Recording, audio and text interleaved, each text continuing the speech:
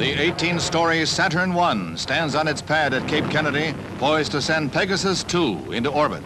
The world's most powerful rocket lights up the landscape as it generates its 1.5 million pounds of thrust. The Pegasus II follows a twin into orbit.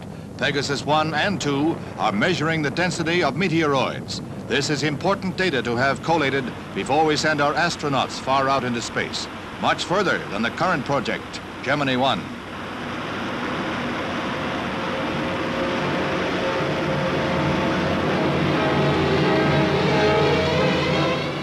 Animation shows how the Pegasus goes through its paces once the hydrogen-powered second stage puts it into orbit, an orbit ranging from 316 to 460 miles high.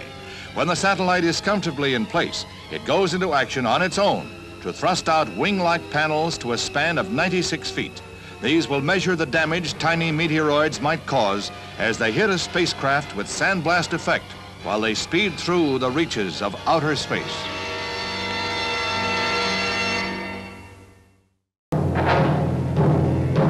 The 18-story Saturn I stands on its pad at Cape Kennedy, poised to send Pegasus II into orbit. The world's most powerful rocket lights up the landscape as it generates its 1.5 million pounds of thrust. The Pegasus II follows a twin into orbit. Pegasus I and II are measuring the density of meteoroids. This is important data to have collated before we send our astronauts far out into space, much further than the current project, Gemini 1.